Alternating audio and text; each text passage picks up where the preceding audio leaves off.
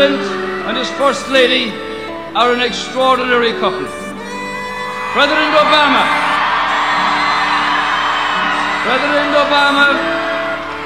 is part of that proud past and part of that proud future.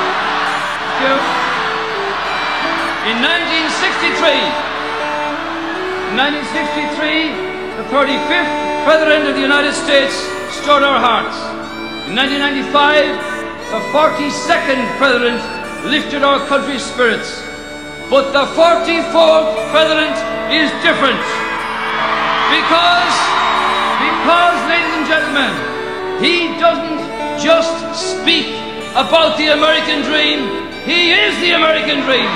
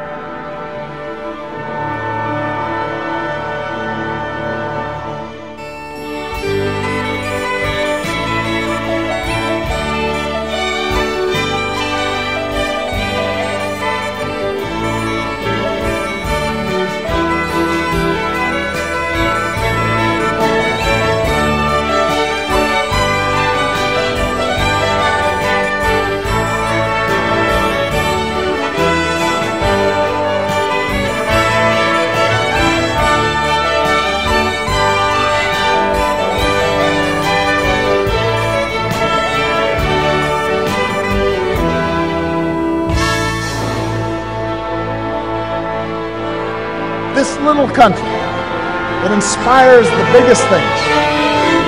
Your best days are still ahead. Our greatest triumphs in America and Ireland alike are still to come. And Ireland, if anyone ever says otherwise, if anybody ever tells you that your problems are too big, or your challenges are too great, that we can't do something, that we shouldn't even try, think about all that we've done together. Remember that whatever hardships the winter may bring, springtime's always just around the corner.